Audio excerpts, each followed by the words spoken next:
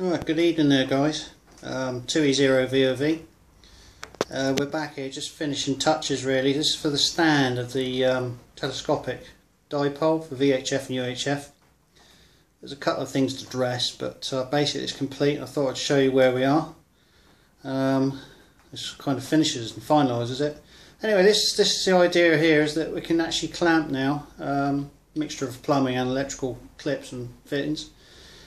We can clamp it to a windowsill, park bench, etc. In my case, it's dark outside and it's raining at the moment, so my park bench, high, happens to be a pit board for the pit of the garage. Anyway, shows the principle behind it. We've got 25mm conduit for the mast, which electrician size, 25. I guess I'm an electrician, that's why I use so much of the stuff.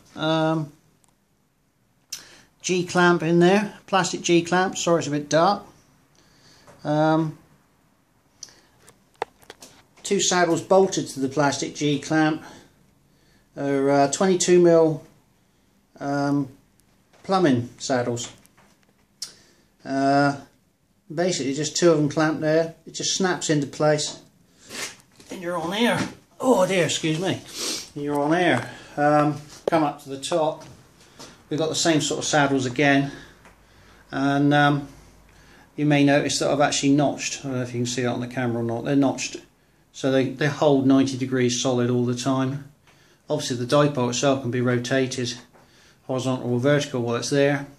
A bit more dressing, as I say, to be done there, but that's it. Basically all I'm going to do with that now is I'm going to cut that mast in half, put a through coupler in there, so the two halves will literally just push and snugly tight together.